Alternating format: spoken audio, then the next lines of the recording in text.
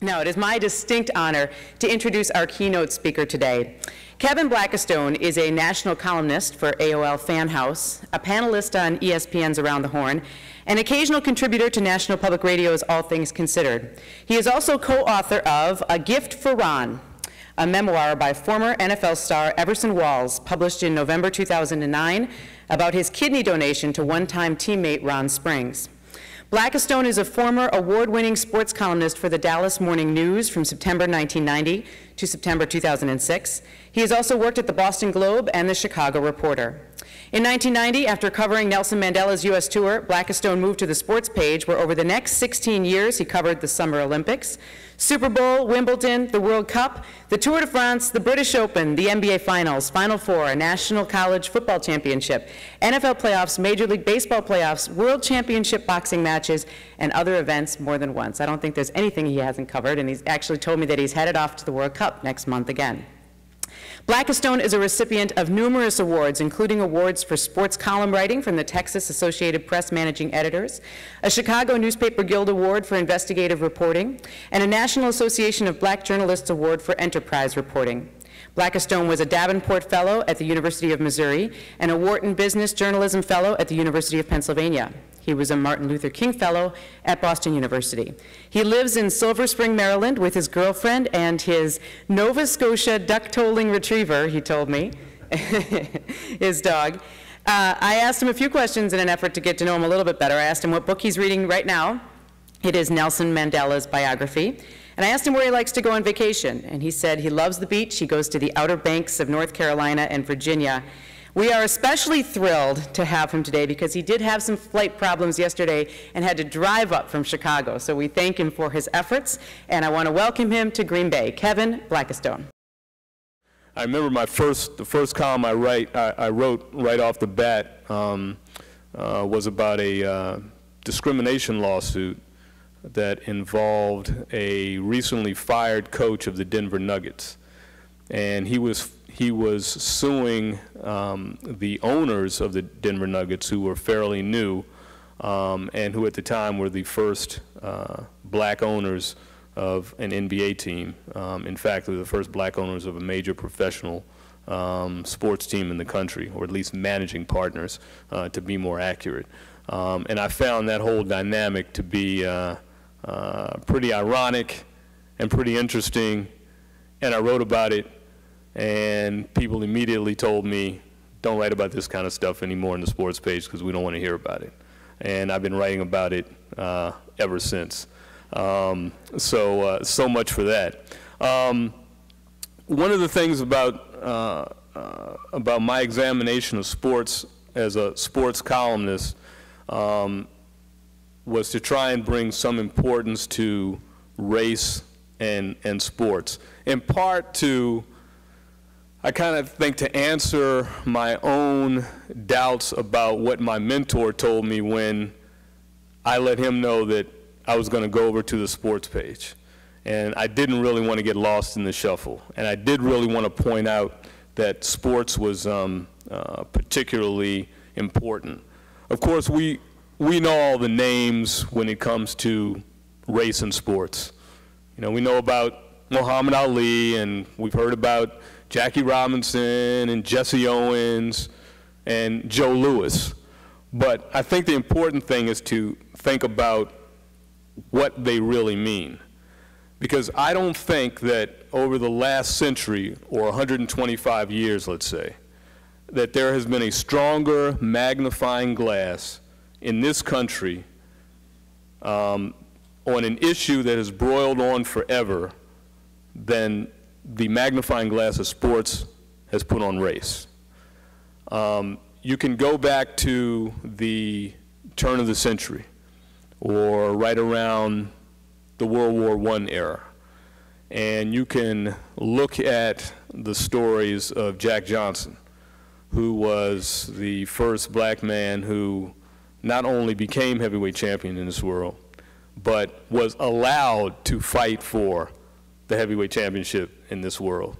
And you can read the copy that was written in the biggest newspapers in this country, be they in New York, be they in the Los Angeles Times, the Chicago Tribune at the time and read the thoughts of what people had about Jack Johnson and what he meant to society. He was challenging every notion that people thought about black men in this society, and not just of what white people thought about black men in this society, but just as importantly, what black men thought about themselves in this society. Because there's one thing I've learned about sports, one thing I've come to believe about sports is that sports has become a prism through which people see other people of color in this country and through which people of color see themselves in this country. For a long time, there was always a great divide. And to some extent, I think that still exists today between races once we go home, once we go to worship over the weekend. There's a great divide. I was on a panel with Steve James a couple of months ago. Steve James is the documentary filmmaker who made Hoop Dreams, which was, until Michael Moore came along, the highest grossing documentary film ever made in the United States. And I was on a panel with him because he had just done a 30 for 30 documentary for ESPN on the trial and tribulations of Allen Iverson, who happened to hail from his hometown of Hampton, Virginia, and his rival high school in Hampton, Virginia, called Bethel High School. And Steve James played sports in high school growing up, and he was one of the few white players on his team at the time. And he made, I thought, a really interesting observation during the film and during his talk. And he said that it was one thing to have black teammates. It was another thing to have black friends. He said because he only knew his black teammates and they only knew him from the time they spent together practicing and the time they spent together competing in games. He didn't know them beyond that because he never went to their home and they never went to his home. And it didn't really dawn on him until later, as he was starting to examine this whole narrative of Allen Iverson growing up in Hampton, Virginia, and going through this very racially charged assault case that led to a 5-year prison sentence for Allen Iverson that was eventually overturned by a pardon from Governor Wilder, that he never really thought about that. But much of that is the case in sports, is that it provides that prism through which he saw his teammates, they saw him, and maybe even to an extent that they saw themselves. That's what sports does. And so it's true at the turn of the century with people like Jack Johnson, who challenged the very notions of what black men were and are in this country. It happened as we went into the 20s and 30s with other black athletes, particularly Joe Louis, Jesse Owens. It happened with them. They turned the prism around. Who would have thought until Jesse Owens came along that a black man would be enlisted into the war overseas as part of this country's argument against Hitler and against Nazism. It was something that would continue on through the 40s and 50s, even with the Harlem Globetrotters being used in the Cold War. I don't think people thought about that for a very long time. Sports has been extremely important when it comes to looking at race in this country and how black folks have been treated. It was pretty interesting, I thought, that a new book of just a couple of years ago written by a couple people I've had the pleasure to meet now that I've been at the University of Maryland, one being Hein Klibanoff, longtime journalist, and the other being Gene Roberts, who for a long time was the great editor at the Philadelphia Inquirer. They wrote a book called The Race Beat, which won Pulitzer Prize a few years ago. And the Race Beat was all on the people who covered the civil rights movement. And they really went in depth. I mean, they talked to people who you wouldn't know about, particularly people at the black press.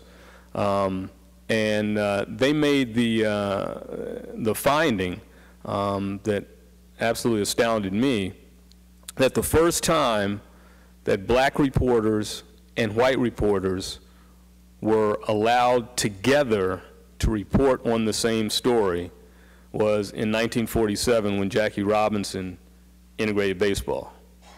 Before that, everything was separate.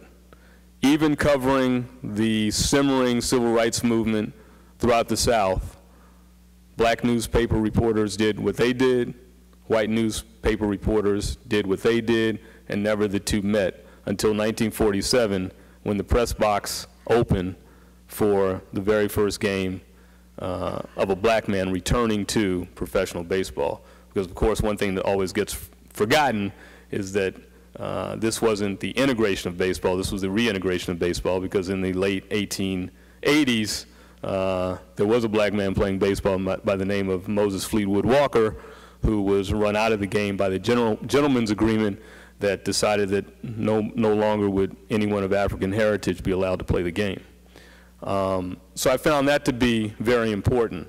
And the end result of that was that in the next year or two, finally black reporters were admitted into the House of Representatives and into the Senate to cover daily legislative actions of this country. So once again, there was a time when the prism of sports was used to change the perception that white folks had of black folks, and maybe even black folks had of themselves. That they were able to do these other things that they always knew and always felt that they were able to do. A lot of people who are about my age in journalism, I think, consider themselves Watergate babies. I mentioned delivering that Washington Post on the morning that President Nixon resigned. I'm a part of that lineage as well. But I think my real lineage and what I try and bring to sports goes back a few years earlier. Some of you may know that there was an Illinois governor by the name of Otto Kerner, who in the late 1960s, after Milwaukee went up in flames and Chicago went up in flames and Newark went up in flames, was asked to chair a commission to investigate how this could happen in America. And just the other day, there was an obit in the paper, a guy by the name of David Ginsburg. I don't know if you noticed it. But David Ginsburg was selected by Otto Kerner and by President Johnson at the time to be the executive director of the Kerner Commission report. And the Kerner Commission report basically found that, that the reason for the uprising in urban America at the time was systemic racism that had been growing for years and had been festering in the black communities. And the reason nobody knew about it was because of us, the media. We hadn't reported it. We had no barometer for it. If the black press was paying attention to it, the white press wasn't, because the white press was virtually all white at the time.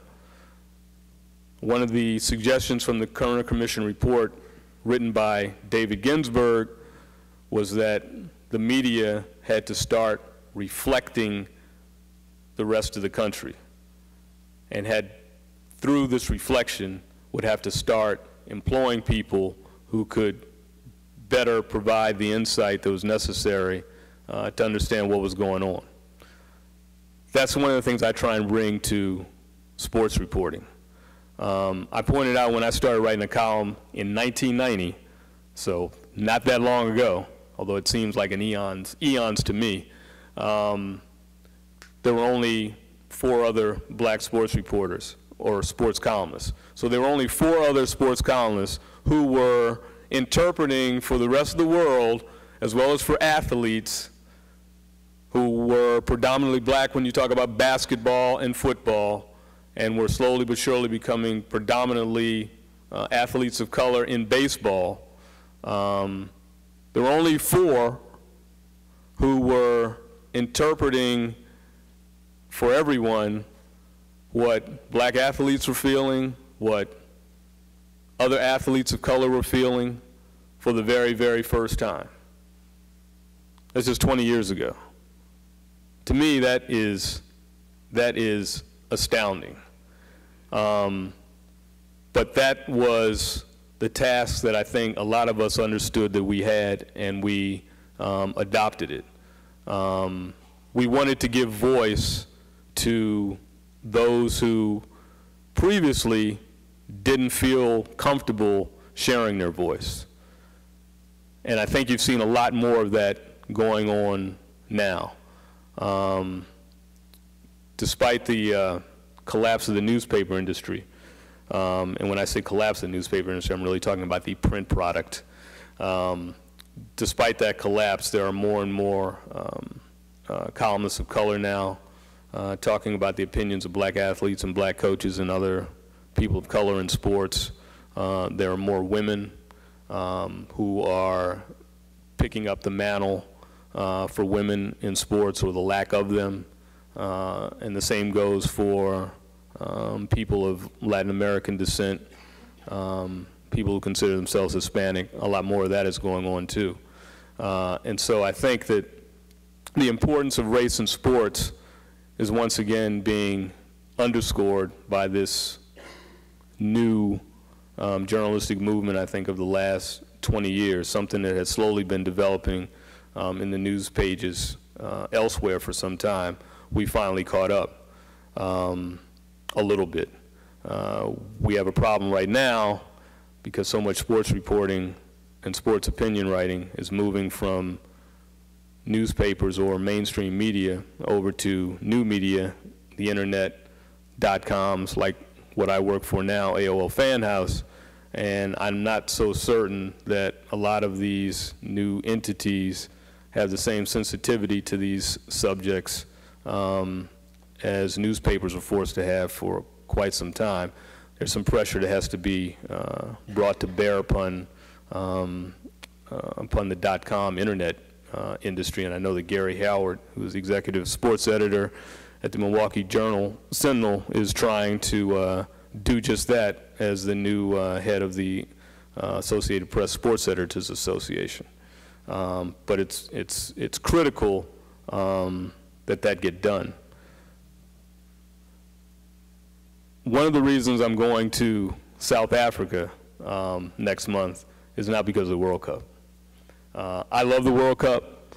I've done a few World Cups before. I like soccer. I do believe that it is in fact, quote, the beautiful game. But the reason I'm going is because of the setting. Never before has an African nation, never before has a second world country with dibs on the first world hosted a global sporting event. Never before has a black governing body pulled off what South Africa is going to attempt to pull off next month. And with the backdrop of Mandela, with the backdrop of what sports meant to apartheid in South Africa, when I saw this on the calendar, I circled it. I said, I don't care what I'm doing, I've got to go there, either as a fan or hopefully as somebody to write about what's going to be unveiled there. Some of you may have seen the movie Invictus about the rugby team in South Africa when Nelson Mandela got out of prison. Sports has been, I don't know if you've been to South Africa or know any South Africans, but but South Africans are about as rabid about sports as we are in this country, probably even more so. It is not lightly that I say this, because obviously you had an armed struggle to bring about freedom to the indigenous people of South Africa. But sports also played a huge role, I think, in forcing change in South Africa. Back in the 1960s, there was a movement started in the global sporting community to shun South Africa when it came to global sporting events. They got run out of the international rugby tournament. Eventually they got run out of the Olympics. And a lot of people in South Africa were very, very hurt by that. And I think that international pressure combined with what the indigenous people of South Africa were doing to struggle for their freedom had a lot to do with finally bringing forth some change there. And that's why Evictus becomes such an interesting movie. That's why a project that a good friend of mine who's a documentary filmmaker down in Chicago is working on, which he calls Robben Island Singers, which is about a trio of men who were imprisoned with Nelson Mandela at Robben Island and were also athletes and became singers. Is a very fascinating project. And I encourage you to check it out at www.robbenislandsingers.com. I'm not getting any money for it. I'm just telling you it's a very interesting endeavor by Jeff Spitz. So sports everywhere has been a very, very powerful influence on change. It has forced people to look at themselves differently. It has forced others to look at people who participate in sports differently. It has, in fact, I think, when you look at the civil rights movement, the civil rights movement was an orchestrated human drama with a purpose, and it worked. But sports has been an orchestrated and spontaneous movement towards change on racial issues, and it too has worked. That's why I'm very comfortable writing about sports now. That's the argument that I made to my mentor, who turned his nose up and walked away when he heard I was going to sports. And that's the reason for conferences like this today, where people are comfortable talking about this very, very prickly issue. It hasn't gone away.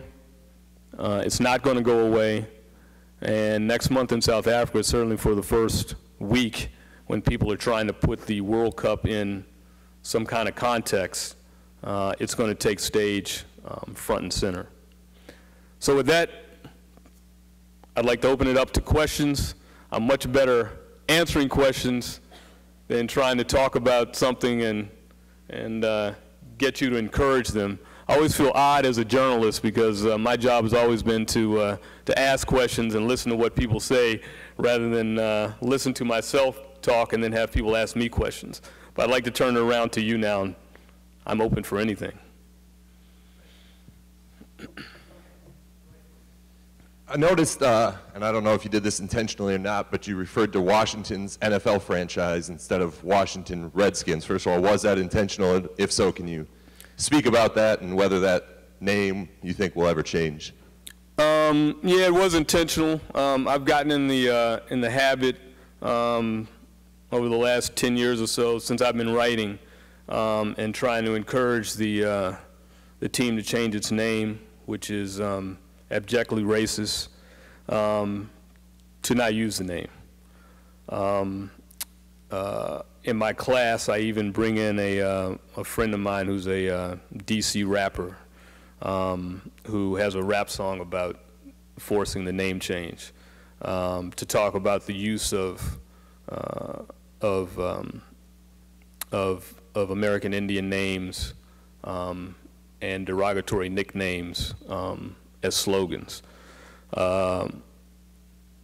Back in the 1960s, my father and some of his friends, as you might know, Washington's NFL team was the last to integrate in NFL, and the only reason it finally did was because the federal government paid for most of the new stadium at the time, which was then DC Stadium, later became RFK Stadium, and they said that unless you integrate your team, you're not going to be allowed to play in this new stadium. And so George Preston Marshall, who was trying to hold on to the southern market of the burgeoning NFL, which he owned, begrudgingly traded the rights to the #1 draft pick, which would have been Ernie Davis, who of course died tragically, to the Cleveland Browns for Bobby Mitchell.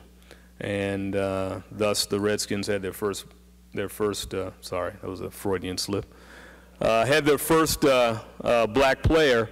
And story has it, legend has it, that Bobby Mitchell was invited to this big banquet that George Preston Marshall would have every year to introduce the team.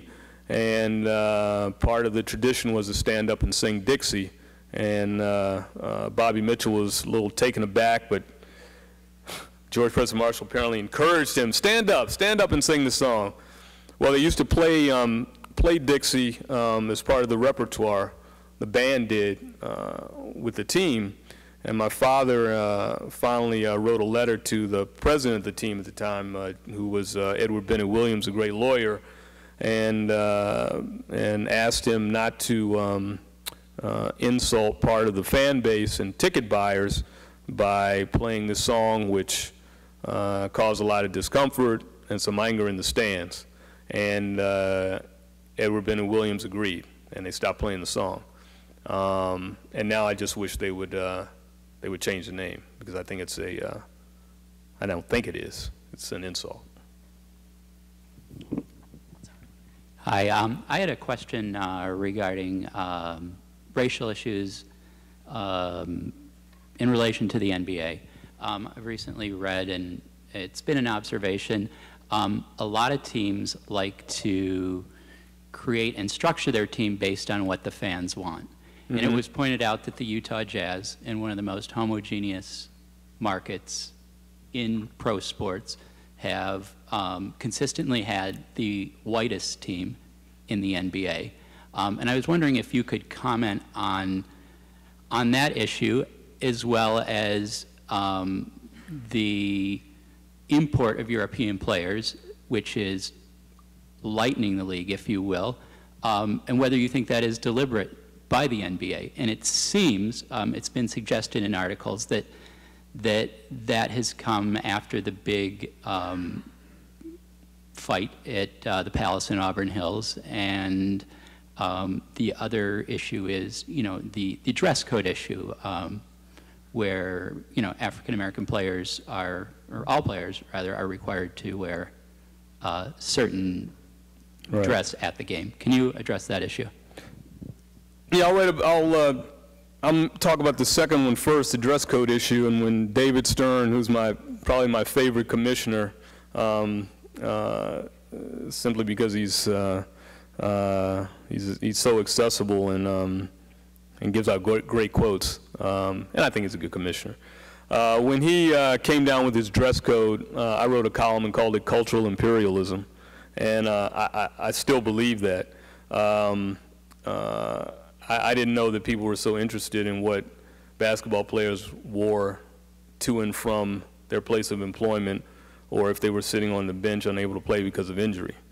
And I think that clearly David Stern was trying to dress his players in a manner that he thought was going to be more appealing to corporate sponsors. At the same time, I thought it was very disingenuous, because while he was trying to dissuade his players from dressing in the image of their generation, which is the hip-hop culture, if you go into any NBA arena, the music that you're going to hear is hip-hop. The dancers are going to dance in a hip-hop style. And if ever you go to an NBA All-Star weekend, it may as well be a hip-hop entertainment convention. So on the one hand, he's trying to divorce his players from that. On the other hand, he has his hand out and he's taking as much money as he can from that particular community, right down to investors like Jay-Z and Nelly, who are part owners of teams. So I was particularly disturbed by that. And of course, that came on the heels of the fact that David Stern also unilaterally went out not too long after the Malice at the Palace, as it became known, and tapped Matthew Dowd, the GOP image maker, on the shoulder and asked him to come in and help him redo the image of the NBA. The other owners stood up and told him, thank you, but no thank you, we don't need that. As far as the white players issue, that's been going on for quite some time. You know, I think I was just watching, I think it was the Magic Bird documentary that talked about the importance of Larry Bird being white and what had become virtually an all-black league and what that meant, how he tried to distance himself from that issue, and they interviewed fans in this piece, white fans who said that they would like to see more white players. They can identify with them, and that's one of the reasons it's great to see Larry Bird. If it is true that Utah, and the evidence seems to suggest it, wants to put together a team that reflects its community more so than anything else, then I would be a little bit disturbed if I were a Utah Jazz fan, and that meant, and it doesn't necessarily mean this, but that meant that you were going to have a more difficult time achieving the ultimate goal, which is winning a championship, than you otherwise would. I would be disturbed by that.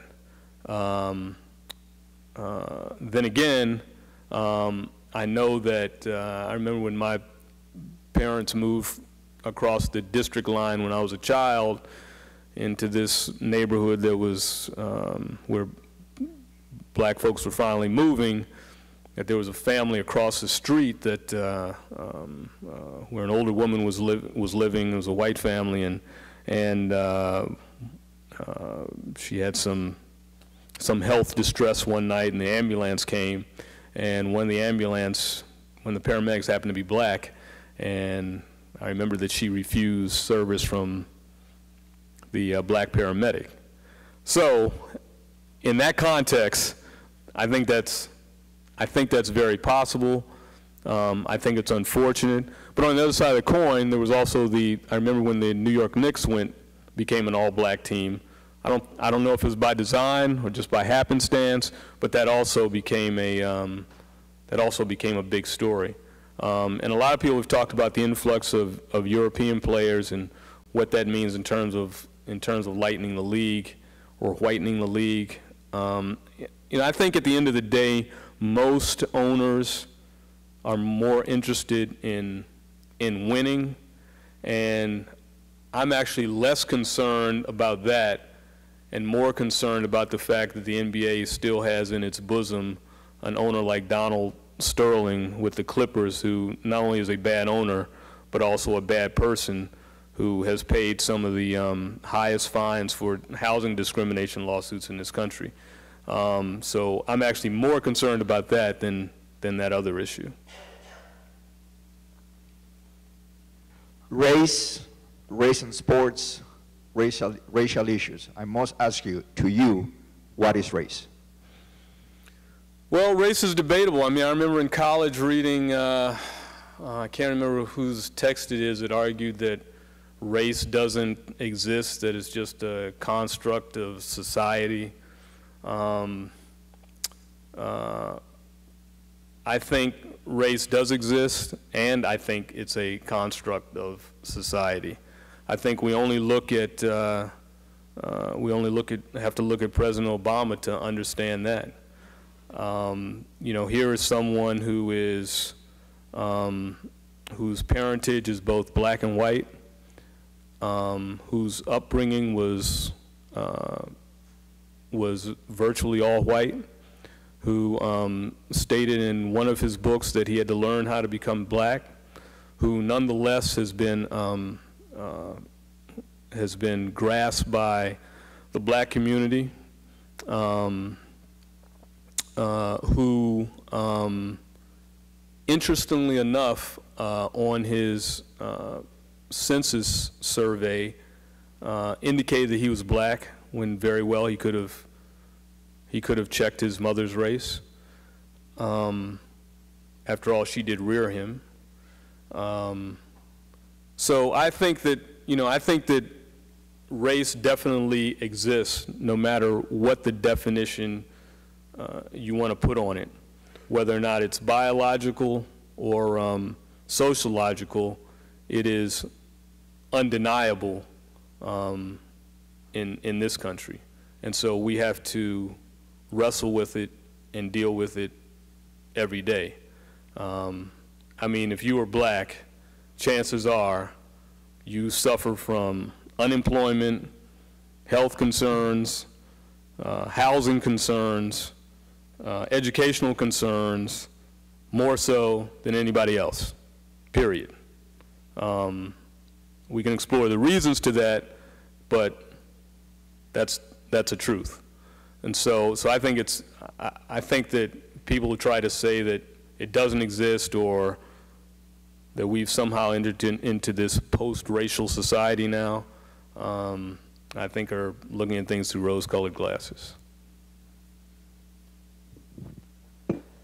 I was listening to Mike and Mike talk a few months ago about the Oh no!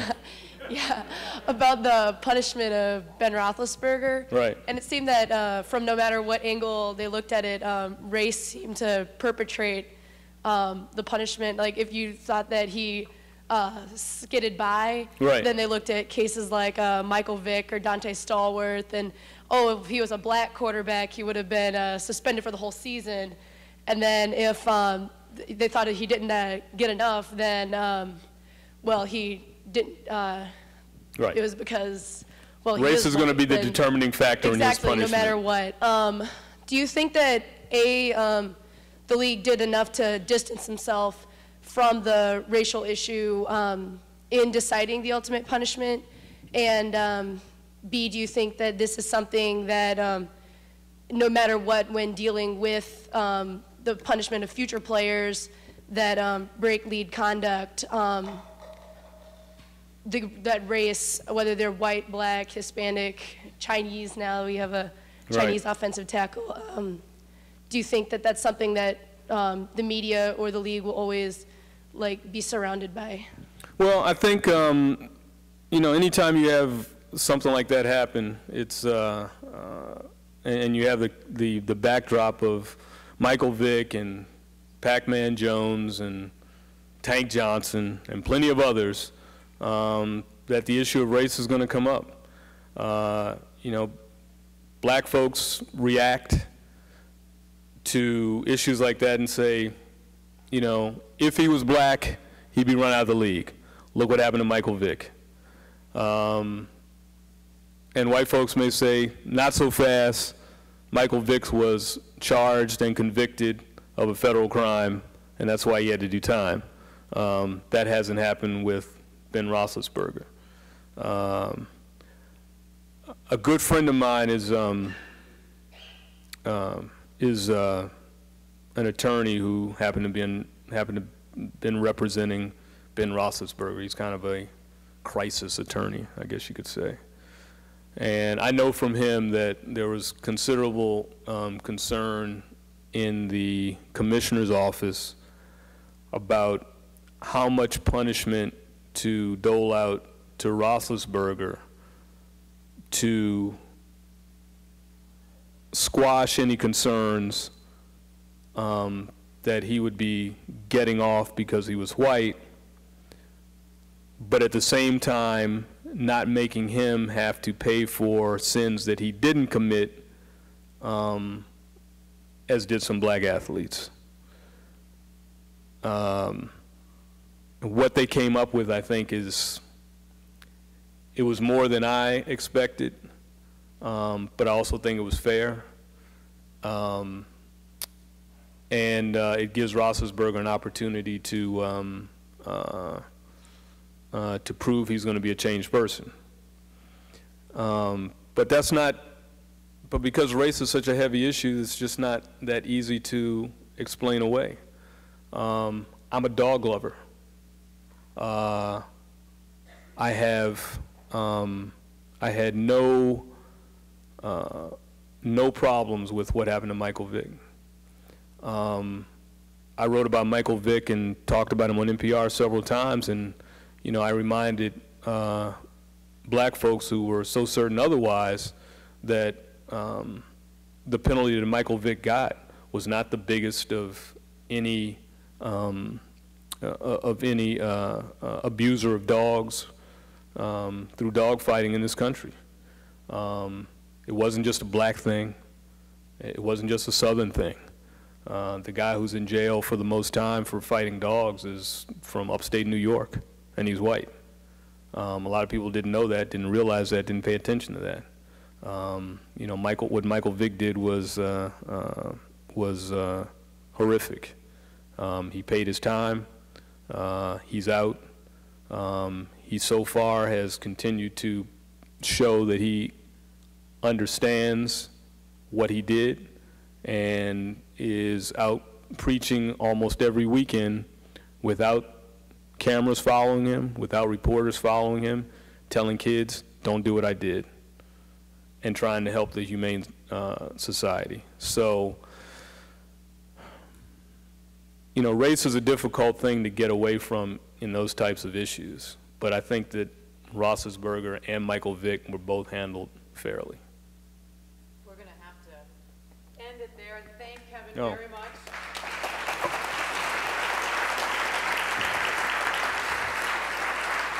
Thank you very much. Thank you.